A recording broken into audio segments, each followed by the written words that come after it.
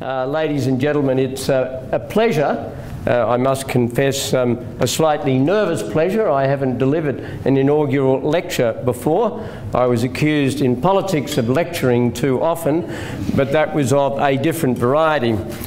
And I understand that this is the first lecture to be delivered in this new discipline, and I have had the distinct pleasure of meeting Professor Joseph Nye on one of his recent visits to Australia, and a couple of months ago of reading his latest book called The Future of Power, in which he analysed the various iterations of power wielded by countries both now and likely to be so in the future. And in compiling my thoughts for this lecture, I settled on trying to share with you a number of things. Firstly, the influences that I believe bring about and shape the broad foreign relations between countries. Secondly, those personalities and institutions within the Australian public policy and political system which determine individual foreign policy decisions. I also wanted to say something about a mechanism that I established as Prime Minister to deal with foreign policy and defence issues, namely the National Security Committee of Cabinet, and also the particular role of a Prime Minister in executing and shaping foreign policy. And finally, I thought I would take you through, as an exercise in what happened in a particular circumstance, the processes which led to the most controversial foreign policy decision that my government took, and that was our decision to commit military forces to the operation in Iraq in March of 2003. When I reflected on those things that shaped foreign relations between countries, and this applies to Australia as much as it applies to any other nation, but my experience is naturally informed by the Australian experience. I thought of quite a number, and I list them not necessarily in order of importance, but recognising immediately that they overlap and interlock in many areas. Every nation's foreign relations, every nation's attitudes towards other countries are informed by the history of that country, by its values and its culture. It's impossible, and this applied all the more so decades ago than it does today, for Australia to reflect on the world without being influenced by the history of this country as part of Western civilisation, of the stances that it took in the two great world conflicts of the 20th century, and its identification with the values of liberal democracy, not only in our part of the world, but around the world. It's impossible for Australia to deport itself in the world without identifying to some degree with those values in the decisions that we take. The challenge of diplomacy, the challenge of decision-making by governments, of course, is to balance our view of what we would like the world to be with our view of what it is possible for the world to be. It's also important to recognise that in shaping attitudes to other countries, every nation is governed by conditions of self-interest. Australia is no exception.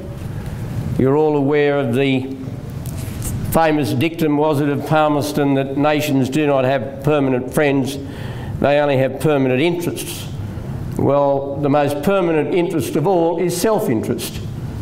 Right at the moment, there's something of a public policy debate about the attitude Australia should take towards the relationship between China and the United States in our part of the world.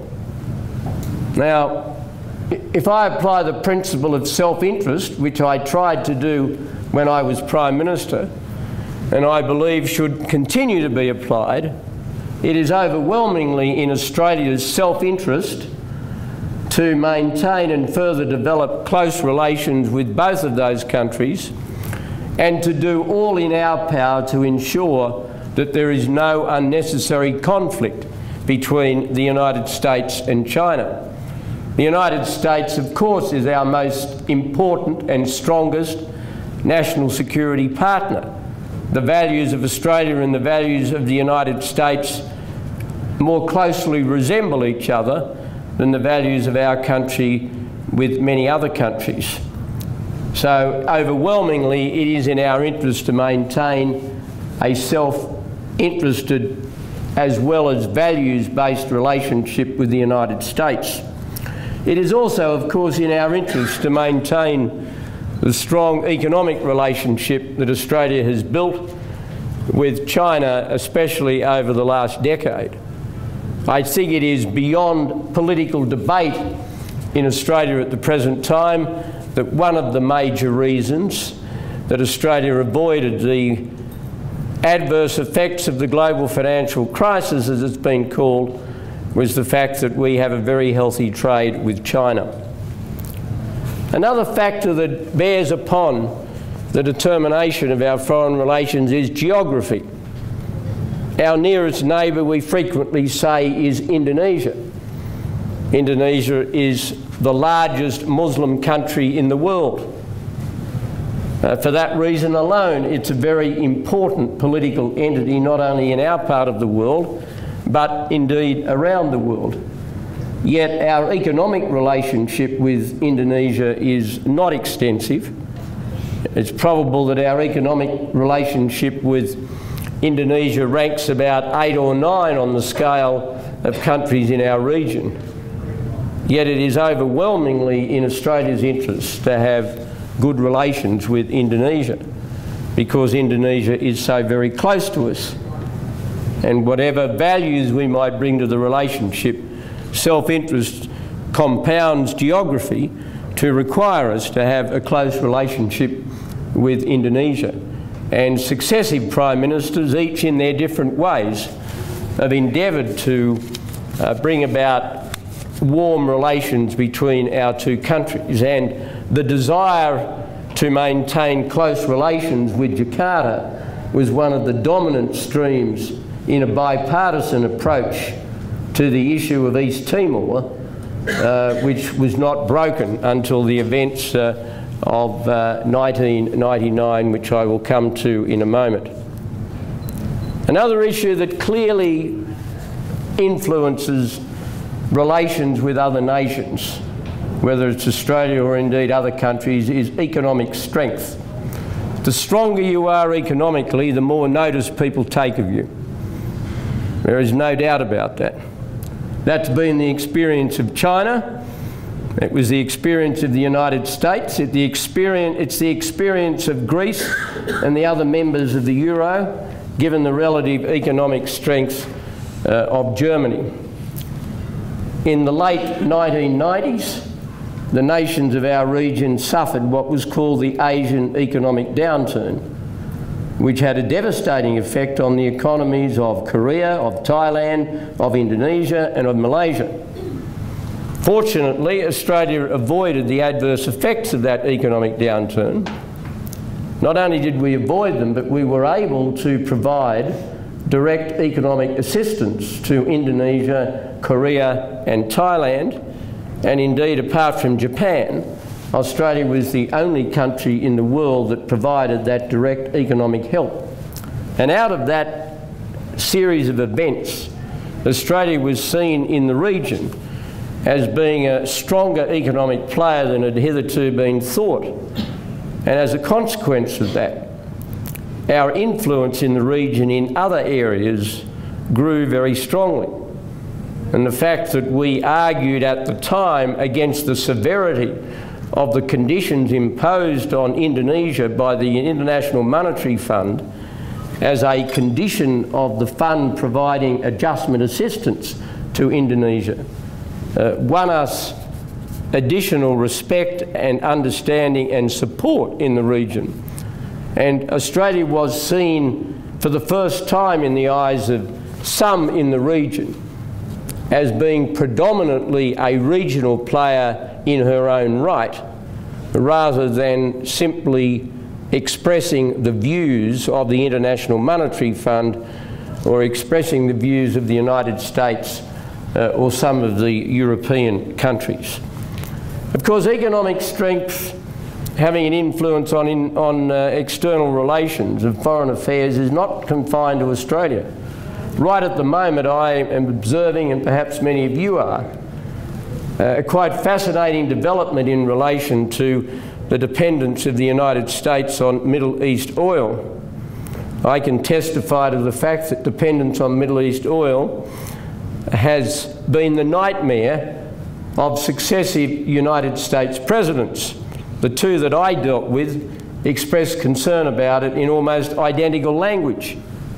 But now what we are seeing through the extraordinary developments in the process of extracting gas and oil from shale, we are seeing what could be a real game changer in the energy relationship between the United States and the Middle East. Because if the United States, through her superior technology, can really unlock the potential of this alternative energy source, and bear in mind that the greenhouse gas impact of gas is about half as is from black coal, and bear in mind that if the United States can reduce this tremendous dependency it has on importing Middle East oil, it will have a hugely transforming effect on the economic relations between the United States and the Middle East, with all the consequences that has for apparent American attitudes towards Saudi Arabia, towards Iran, the constant difficulties involved in the relationship between Israel and other countries in the Middle East. Its potential is enormous. And it's an illustration away from Australia, although it will have implications for us, but it's a reminder of the potency of economic change and economic strength. Of course, the different philosophies of governments can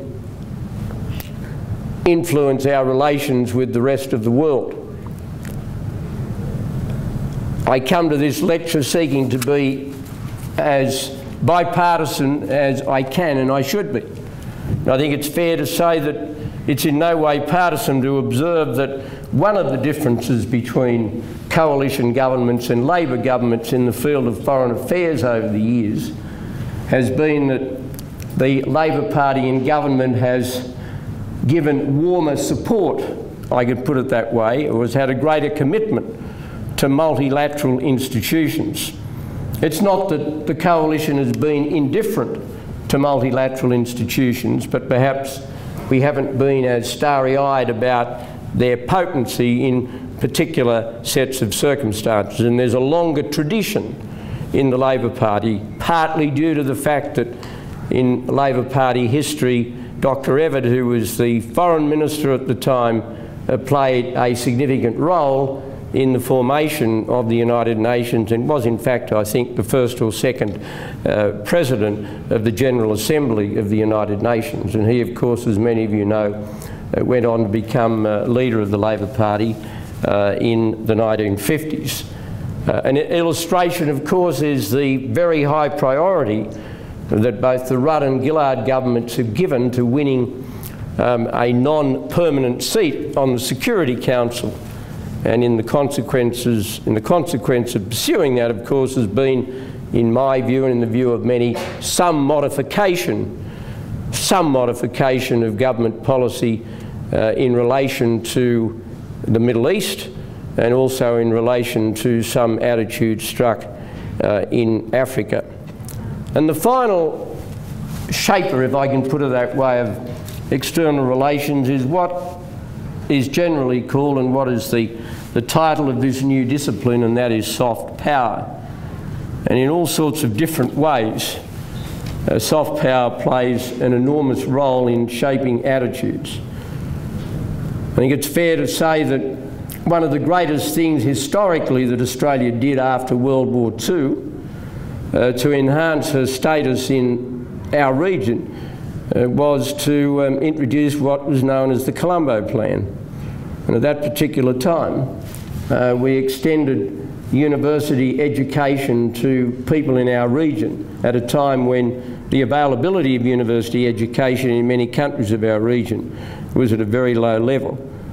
And I had personal experience many years later when I became Prime Minister of the value of generations of men and women who'd been educated in Australia through the Colombo Plan, the value of that in holding together a relationship with Malaysia, which at a head of government level had deteriorated very badly.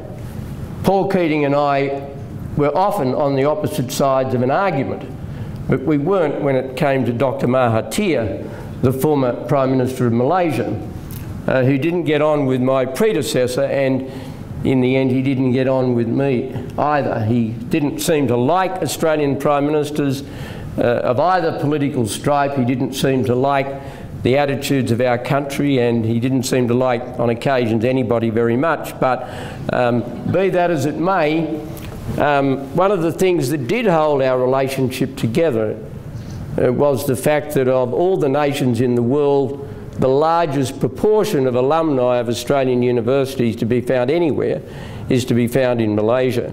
And although at a head of government level, the relationship deteriorated, further down the relationship was held together very, very effectively. And one of the reasons for that was the great legacy of the Colombo Plan. And I still draw on it as one of the great examples of soft power, and I know how important overseas students are to universities in Australia.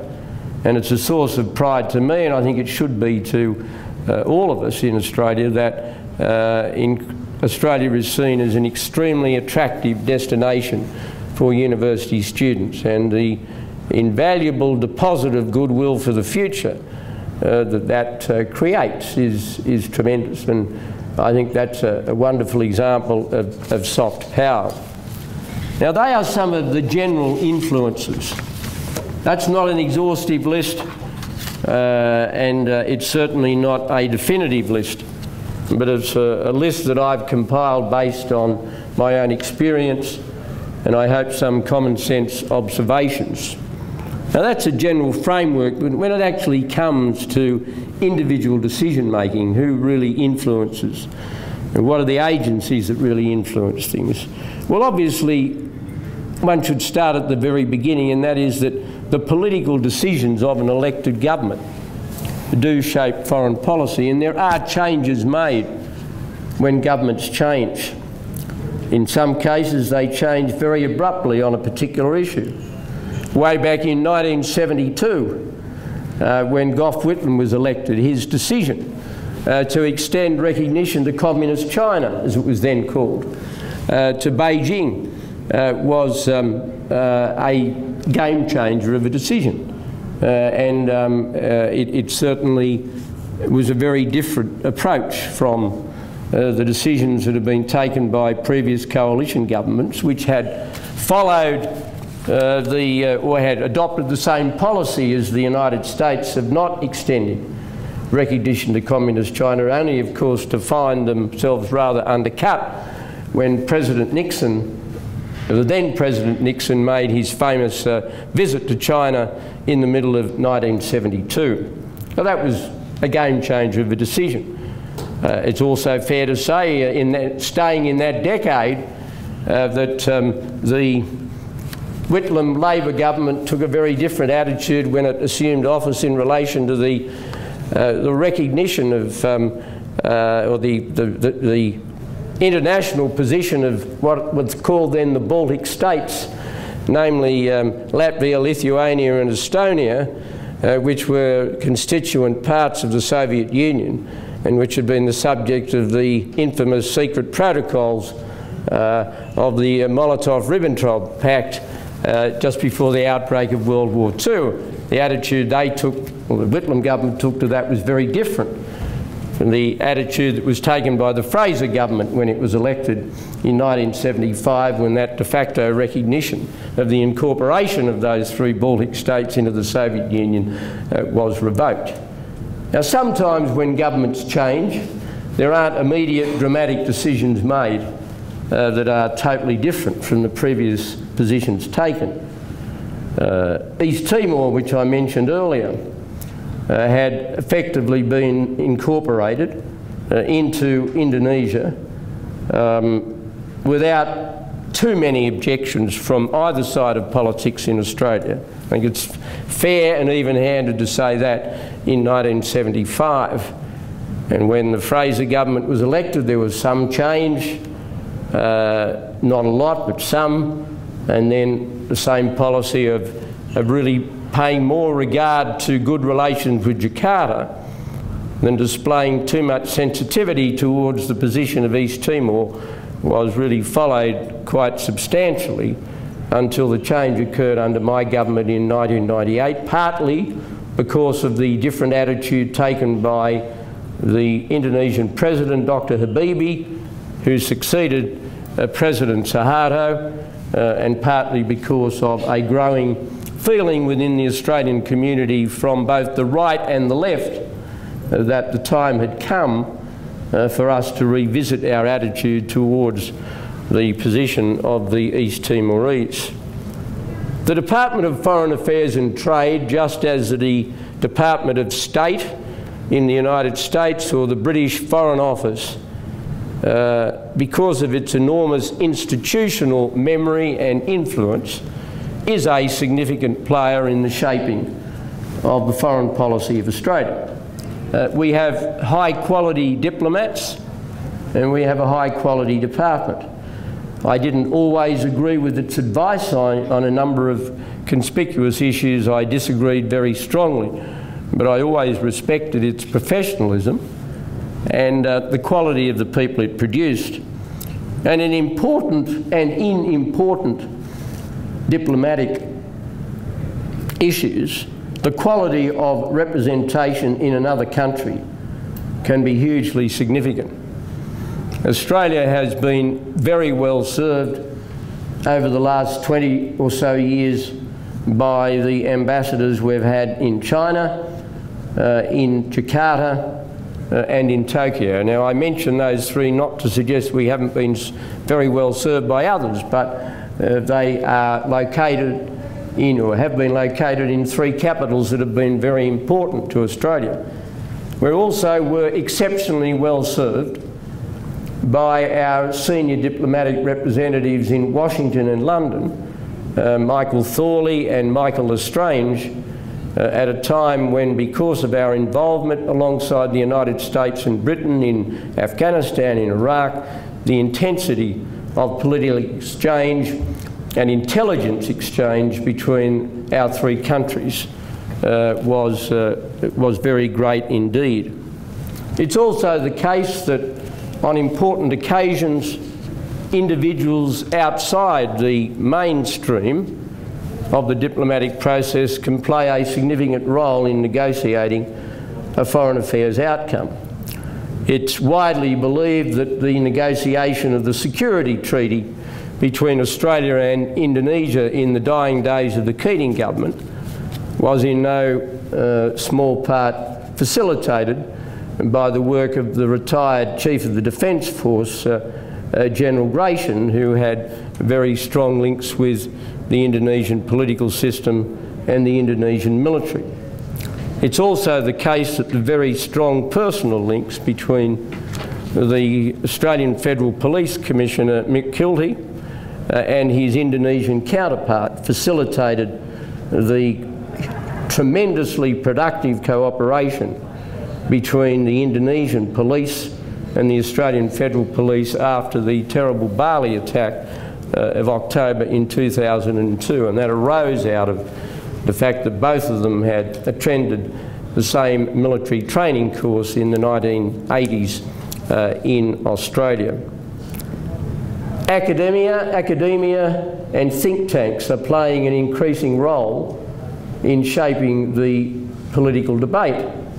I don't agree with a great deal of what Hugh White has said in his recent book about the China choice, but there's no doubt, to quote a contemporary example, and he is the head of the School of International Study at the Australian National University, there's no doubt that that book is playing a prominent role in the debate that's going on at the present time. The personal roles of foreign ministers can also play a very big part in shaping foreign policy.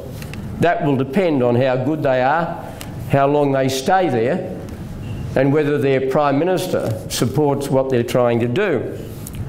We had, in rapid succession, they followed each other, two men from different sides of politics who were long-standing foreign ministers. Gareth Evans was foreign minister firstly in the Hawke government and then in the Keating government between 1989 and 1996, something like 7.5 years. And then Alexander Downer became the foreign minister, and he became Australia's longest serving foreign minister and served in that position throughout the entirety of the government that I led. So for a period of some 18 years, we had two men, both of whom had a very strong personal influence, not in the sense of shaping in isolation what the government does, because foreign policy doesn't really work like that. No foreign minister can get away with shaping a foreign policy in diametrically opposed to the attitudes of the other senior members of the government. But a strong, effective, intelligent foreign minister can leave a mark of his or her own which rebounds to the credit. Gareth Evans played a major role in the Cambodian peace settlement. I think it's fair to say that it was one of the real achievements of Australian foreign policy during that time, and he deserves credit for it. Alexander Downer played an indefatigable role in building the personal links that are important between the foreign ministers of Australia and the foreign ministers of our major friends and allies, not only in our region but around the world. He was also passionately committed to one or two issues that caused debate within our own ranks. One of them was Australia's membership of the International Criminal Court, which was the subject of quite a lively debate in our party room. Alexander Downer was a very strong advocate of our participation in that, subject to proper safeguards in relation to adjudication of issues involving our own military forces, and in the end the view that he advocated prevailed. I quote those two examples, but there are many others. But it is important, if you have a continuity in the personnel of the occupant of the Foreign Office, the Foreign Ministry, that can be very beneficial. The role of the Prime Minister, of course, is also very important. Not only as the head of the government and therefore the Chairman of Cabinet, but also through the development of strong personal relations with other leaders. I am remembered, I guess, for having developed a personal relationship with both George Bush and Tony Blair, and that is certainly true. And we spent a great deal of time talking and acting together on certain issues. I also reflect on the importance of the relationship that I developed with the former President of China, President Jiang Zemin. When I became Prime Minister, I saw in the first few months that we were in office a deterioration in the relationship between Australia and China. Everything seemed to go wrong. We argued over the Taiwan Straits, we argued over ministerial visits to Taiwan, we argued over the implications for China of the abolition of an economic assistance program, which we decided to abolish because we could no longer afford it, particularly with a large budget deficit to be dealt with. And within 6 months, our relationship had really deteriorated. And a meeting that I had with the Chinese president in Manila late in 1996, followed by an invitation to visit China at Easter of 1997, laid the groundwork for a personal relationship which I believe contributed significantly to the improvement in relations between our two countries over the ensuing 10 years.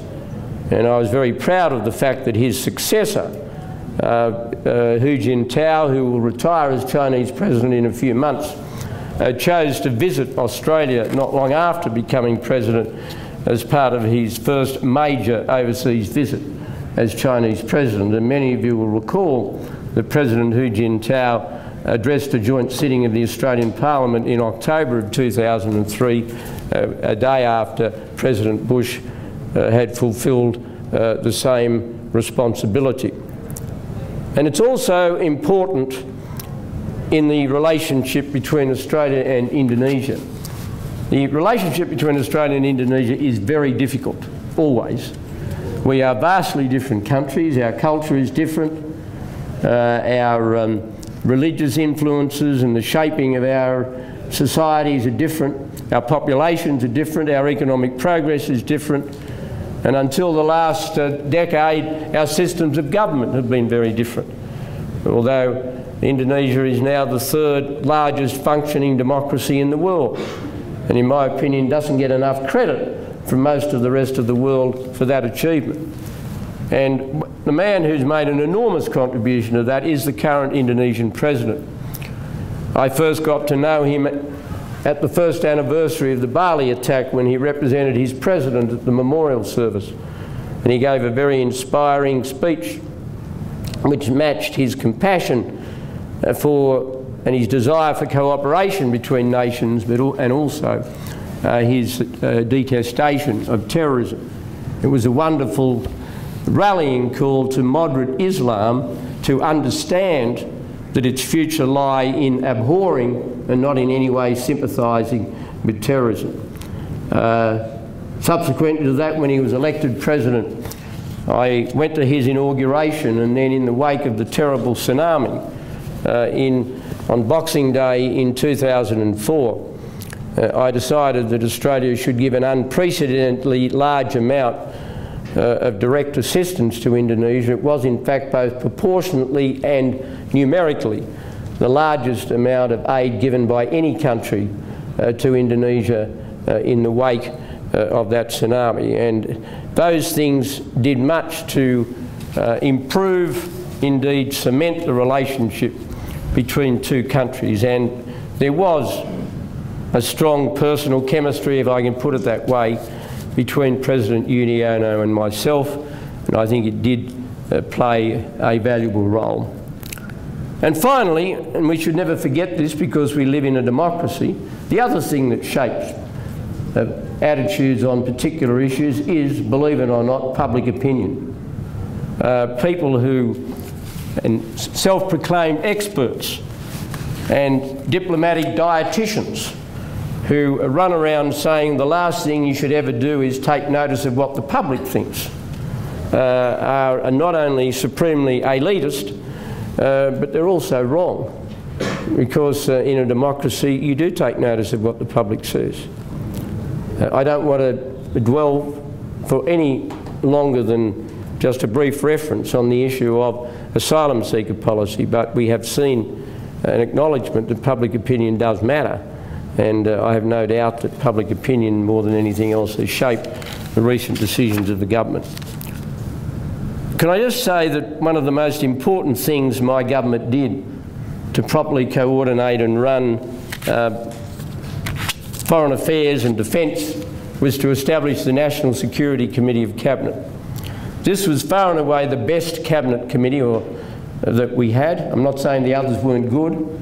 And what made this the best was that all the time cabinet colleagues who weren't on it wanted to get on it. And that's always a sign when people want more work like that. It's always a good sign. But this was a committee chaired by the Prime Minister, comprised, as well as the Prime Minister, of course included the Deputy Prime Minister and Leader of the National Party, the Treasurer, Peter Costello, he was Treasurer during the whole time of our government, Alexander Downer, the Foreign Minister, the Defence Minister and the Attorney General. And as well as those ministers, and it was just a core of the ministers that mattered on foreign affairs and security issues, we also had their civil service and defence counterparts. We had the Secretary of my department, the Secretary of the Department of Foreign Affairs and Trade, the Secretary of Defence, the Chief of the Defence Force, the Director General of ASIO, and also the Director General of the Office of National Assessments, and that's the body that distills the various pieces of intelligence that come to the government. And what was great about this body was that it functioned often on a day-to-day meeting basis during all of the major foreign affairs and security crises or challenges that Australia had. It never leaked. There was always, apart from one or two rare occasions when a nakedly political decision had to be discussed, it always had the full participation of the non-political figures as well as the political ones, and that gave it a real quality and a real value. And one of the things I learnt about politics in different countries was that for all that I admire many things about the American nation and the political system, I don't think its political system is superior to ours.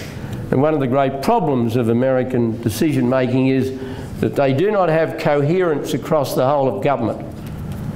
John Maynard Keynes famously said when he first started travelling to Washington in the early 1940s, there were two things that struck him about government in America. The first was that the lawyers were everywhere, and he said you'd make a decision and then you'd hand it over to the lawyers to tidy it up, and he said you'd then find out you didn't have a decision. Now, I think probably he was being a bit unfair to the lawyers, but the second thing is that government in America operated in silos, that you had the State Department, you had the Treasury, you had the Pentagon, etc. And that's a long time ago, the early 1940s, but there is still an element of truth. And one of the great advantages of the National Security Committee system was that everybody that mattered knew what the government's position was.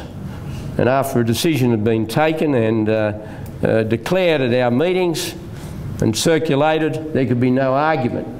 And if some agency or some individual tried to dart off to the side, there was always a capacity to bring them back. Now, I'm not suggesting they did, but it did work extremely well.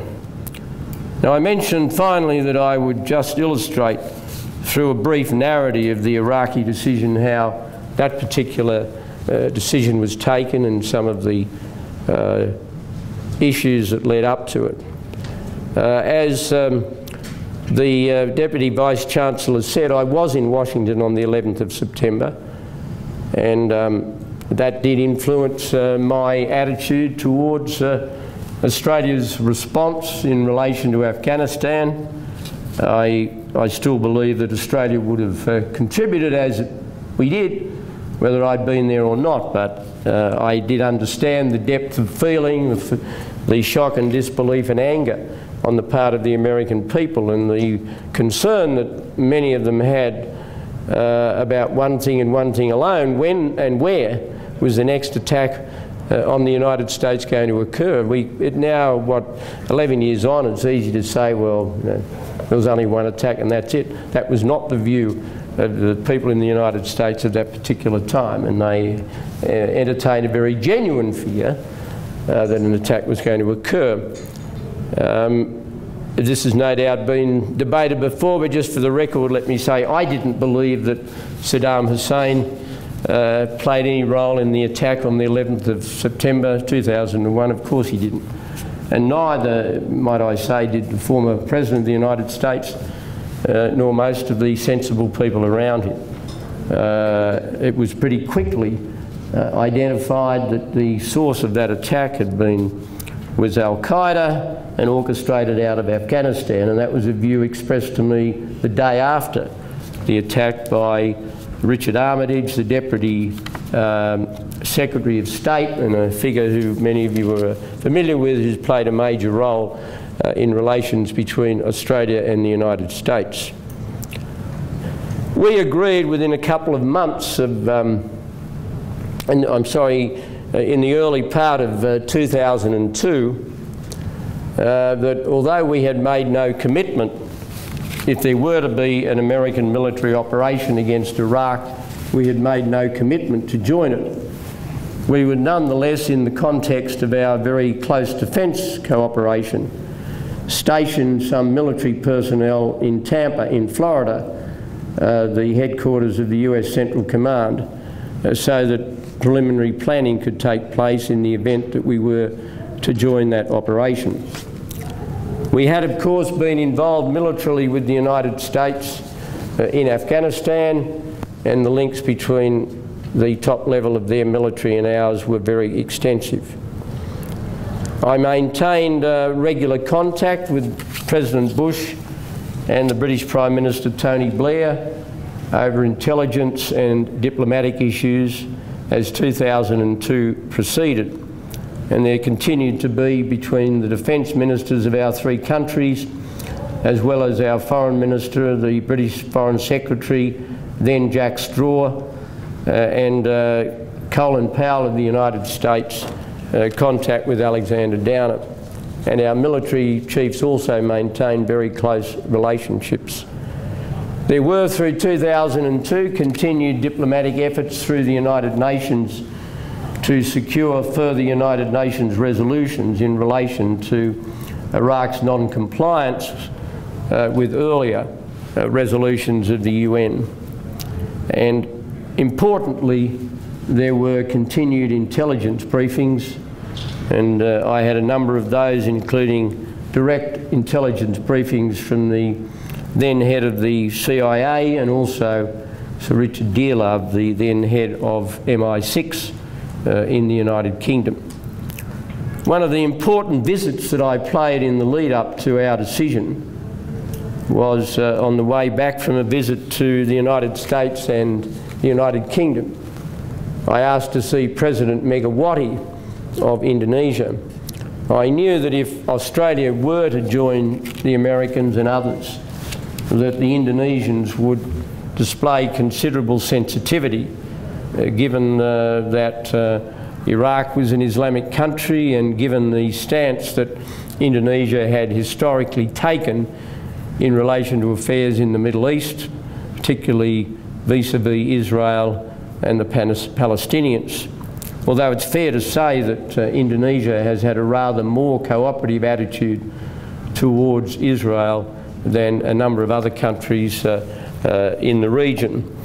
I wanted to visit President Macquarie to make the point that any Australian involvement should not be seen as anti-Islamic, certainly should be understood in the context of a number of things, including our close relationship with the United States. And I believe that visit played a role in reducing what might otherwise have been a more hostile and unsympathetic reaction from Indonesia, because it was understood by the President as a particular gesture on my part, Australia's part, towards the relationship. And finally, can I mention, and I cite these things not to argue one thing or another, but simply to indicate in a personal way the dynamic and some of the dynamics of a decision-making process. And one of the last things that I did before the final decision was taken, after the ultimatum delivered by the Americans ran out and we decided to commit our forces, was to telephone 3 heads of government whose countries were represented on the Security Council in the hope of persuading them to support the additional resolution that had been tabled by the United States and the United Kingdom. And I telephoned the Prime Minister of Ireland, Bertie Ahern, who I knew very well and who was a charming character, who urbanely listened to everything I had to say and with equal urbanity assured me that he would take it into account. I telephoned President Musharraf of Pakistan, not in any belief that he was going to support the resolution, but I knew him very well. We spent the first 10 minutes of our conversation discussing his greatest passion, cricket, and after we had done that, we then discussed the purpose of the phone call, and he listened politely, but I did not believe for a moment that he was going to instruct his representative to cast a vote in our favour, in favour of the resolution.